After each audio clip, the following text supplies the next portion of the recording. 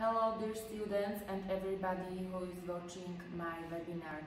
My name is Miroslava Vandlickova. I'm from the University of Žilina in Slovak Republic. I am a teacher at the Faculty of Security Engineering, especially at the Department of Fire Engineering. My webinar will be about explosions of flammable industrial dusts. The learning objectives of my webinar are theory of flammable industrial dust explosions, flammability, reactivity and dust explosion hazards, characteristics, fire and explosive properties of flammable dusts, then health properties of flammable industrial dust, process safety incidents in particular types of industry, and risk prevention and controls. To understand the basic principles of dust explosion, I need to explain several definitions. An explosion of dust is a rapid combustion of fine particles suspended in the air, particularly in an enclosed location. Flammable dust means a set of pulverized particles of the solid substance which exist in the gassy environment. These dust particles have the dimensions lower than 0.5 millimeters. Aerosol in the scientific era means dispersed dust in the air. It means that it is in a whirled state. Aerogel means settled dust in a layer. Difference between fires and explosions is in the rate of released energy.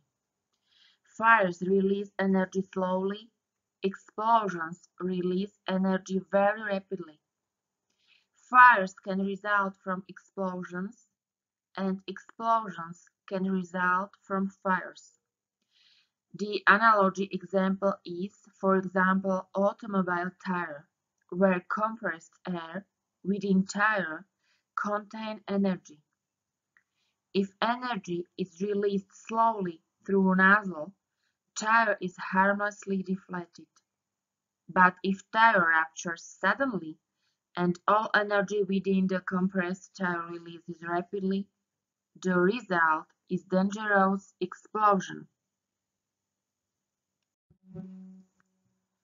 Other definitions which are needed to be explained are deflagration, detonation, and explosion. Deflagration means a propagation of a combustion zone at a speed that is less than the speed of sound in the unreacted medium. Detonation is a propagation of a combustion zone at a velocity that is greater than the speed of sound in the unreacted medium. And explosion means the bursting or rupture of an enclosure or a container due to the development of internal pressure from deflagration. So it means that explosion could be deflagration or detonation. Deflagration could be transited to detonation. There are some situations when a subsonic flame may accelerate into a supersonic flame. This deflagration to detonation is difficult to predict, but it occurs most often when eddy currents or other turbulence are present in the flames. This can happen if the fire is partially confined or obstructed. Such events have occurred in industrial sites where extremely combustible gases have escaped and when ordinary deflagration fires encounter explosive materials. As said before, all process industry accidents fall under three broad categories: fire, explosion, and toxic release. Of these, fire is the most common, followed by explosions. Explosion in process industries can be physical or chemical.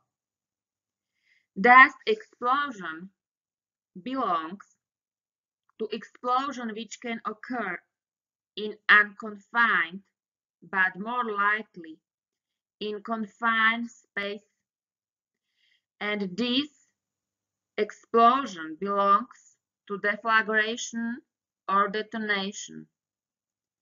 And as said before, deflagration or detonation belongs to chemical explosion. Available surface area of industrial flammable dust affect the violence of the explosion.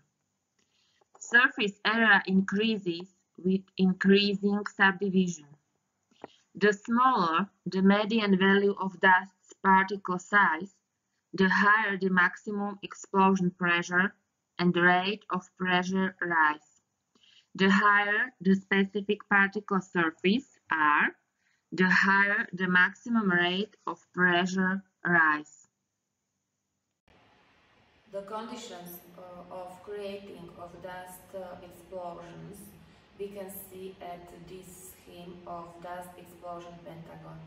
Here we have five basic conditions. The first one is that we need to have fuel to burn. The second one is that this fuel needs to be dispersed of high concentration in the air. Then we need to have oxygen to sustain the fire. The third one condition is the ignition and ignition source of the heat. And the last one is the confinement of this fuel within an enclosure or structure. Sometimes we need the sixth conditions. We can see it in some literature, and it is moisture. As said before, there are five basic elements needed at once. The explosion could be occurred, but the sixth one is moisture, because when fuel contains a higher moisture content, then the dust burning process is extinguished. The course of the explosion is available to see in this slide as a function of time. In the moment of ignition, we can see the rapid rising of pressure to the maximum explosion pressure. It could be reduced by some anti-explosion measures. The maximum rate of pressure rise is calculated from the maximum slope of a tangent to the steepest part of the curve, and the maximum explosion pressure is calculated from the peak height of the curve.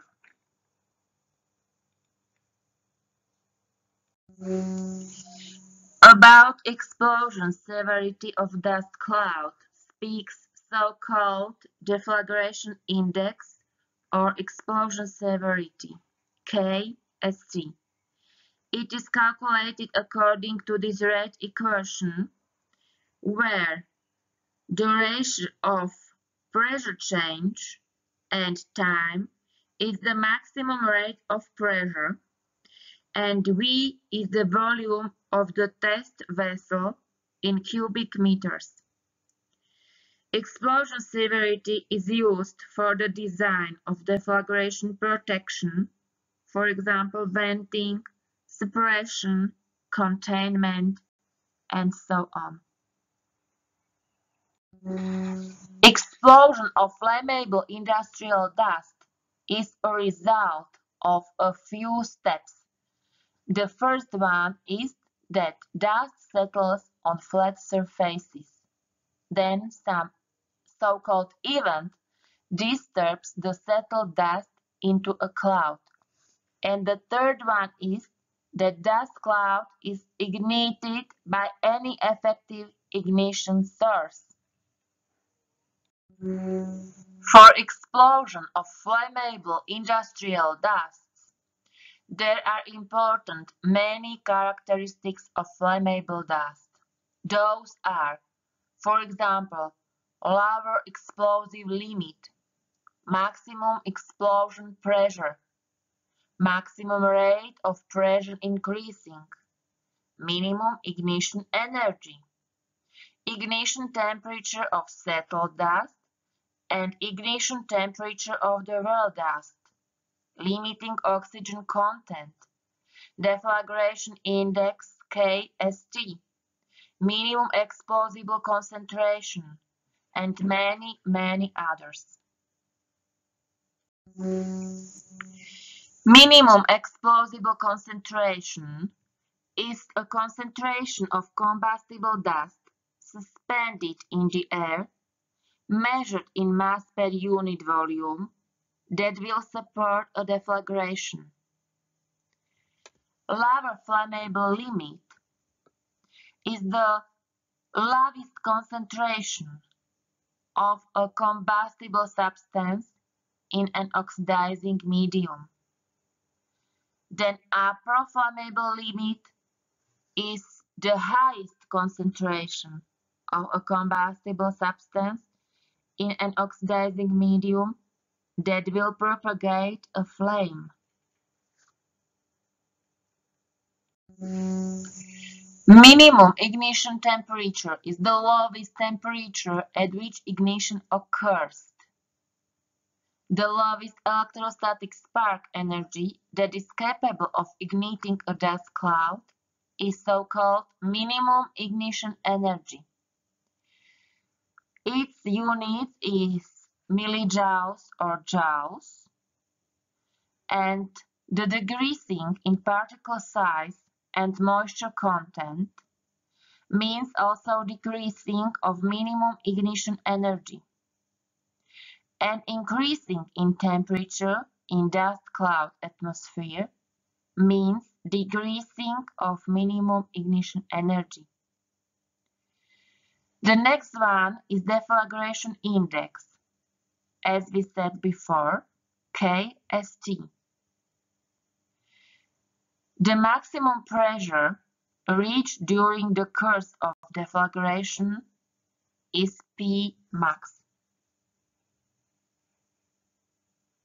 For your better imagination of characteristics of flammable industrial dust, you can see this table in which you have cloud ignition energy, minimum explosive concentration, maximum pressure developed, rate of pressure rise, ignition temperature of cloud, and ignition temperature of layer.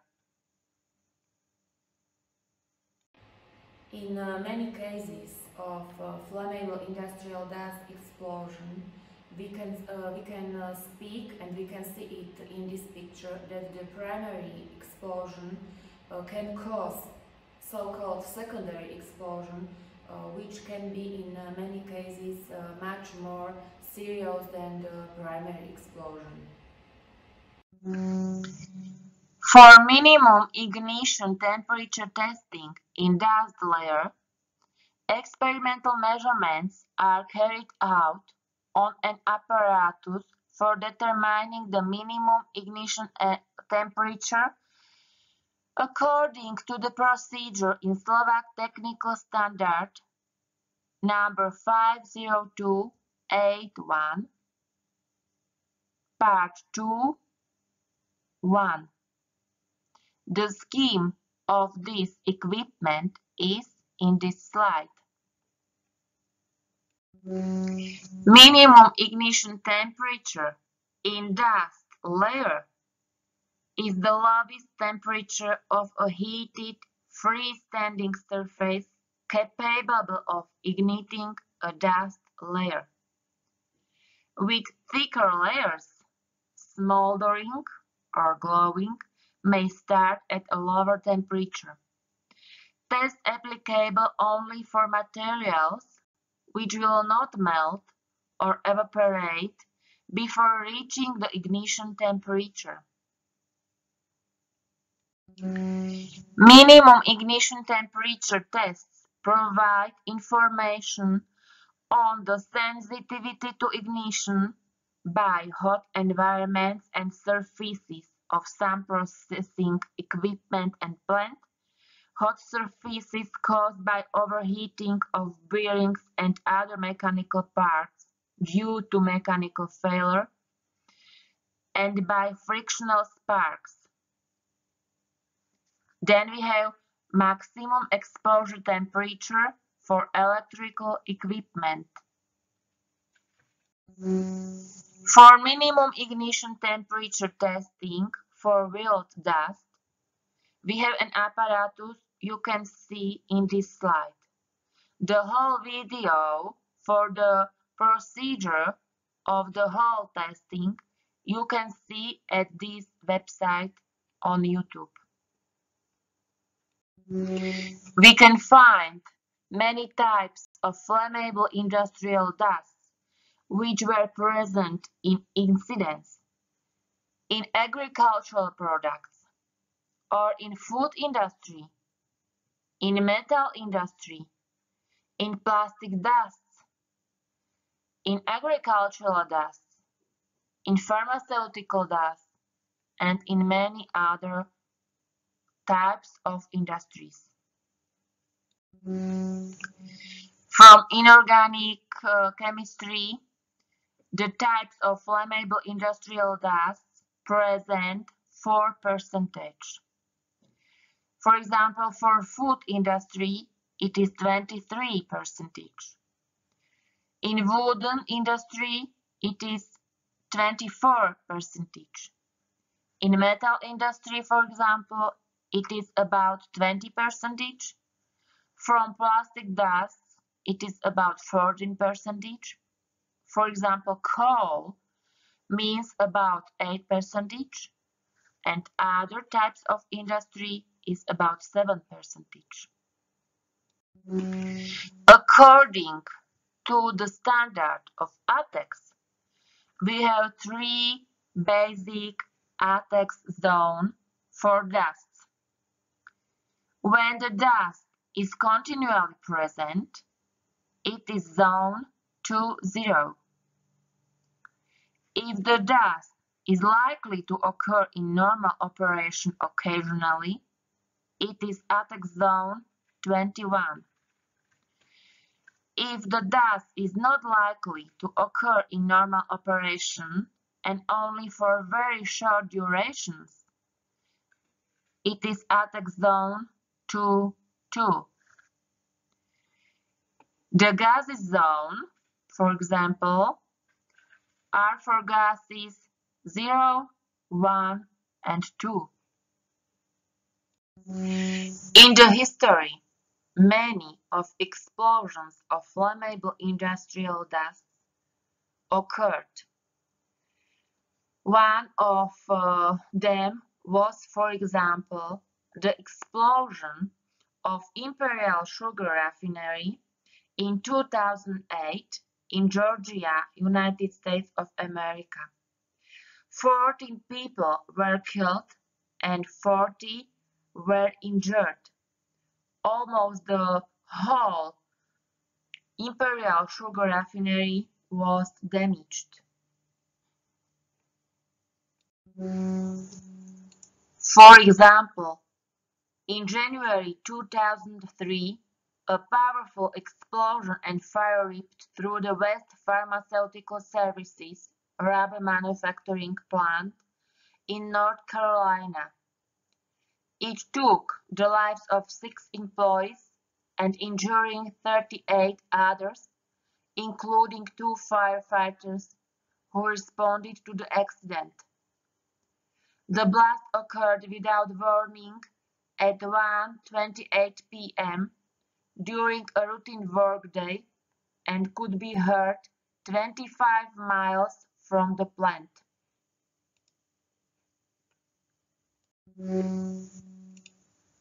A student at a school more than half a mile away was injured by shattered glass at this explosion.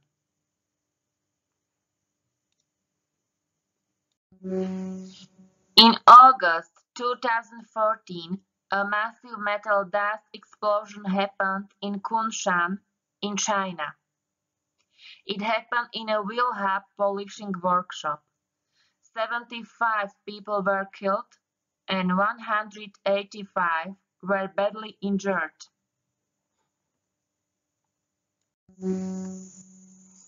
How the explosion of flammable wooden dust can occur, you can see in the video on this website. Except of property damages, the explosions of flammable industrial dust have also health risks. The primary blast injury, which are injuries due to the blast wave itself. Then secondary blast injury, those are injuries due to missiles being propelled by blast force. And tertiary blast injury, which are injuries due to impact with another object. Except of the injuries caused by explosions of flammable dusts, the health risks of dust are also for human breathing system, lungs, and mucous membranes. Some of the dusts can cause also cancer. For explosions of flammable industrial dusts and for the prevention, ATEX directive is valid. ATEX is an abbreviation for atmosphere explosible, and at the same time, ATEX is the abbreviated name of the European directive from the year 2014-34 concerning the placing on the market of explosion-proof electrical and mechanical equipment, components, and protective systems. It came into force on July 1st, 2003, and all new equipment and protective systems have been subject to it since that date. So there are two ATEX directives, the ATEX 95 and the ATEX 137.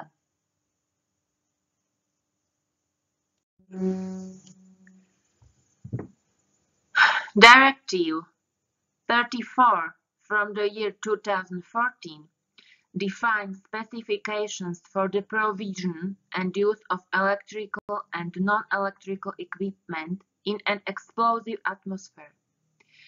The essential safety and health protection requirements for equipment are defined in a classification system. The requirements defined by these two directives for manufacturers and plant operators are shown in this table. Prevention of dust explosion can be done by eliminating fuel if possible, by preventing dust suspensions, by adding moisture, by keeping fuel below lower flammable limit, by reducing oxygen below minimum oxygen concentration, and by eliminating ignition sources. Explosion protection can be divided into active and passive protection. Active protection is primary or secondary. Passive protection means constructions which are built in processing plants. Primary protection, those are measures to prevent or to minimize the formation of an explosive mixture. It is to eliminate at least one of the factors necessarily present in the explosion of flammable dust. Secondary protection means measures to prevent ignition of the explosive mixture. To eliminate an explosive dust-oxygen mixture, it is possible to use industrial vacuum cleaners or adding inert substances to areas with an explosive atmosphere to keep the oxygen concentration below the limit. Secondary protection is the elimination of initiating resources, which may be hot surfaces, mechanical sparks, and so on. In the end of my webinar, I would like to say that I am pleasured that you have watched my lecture, and I would like to say thank you for your attention.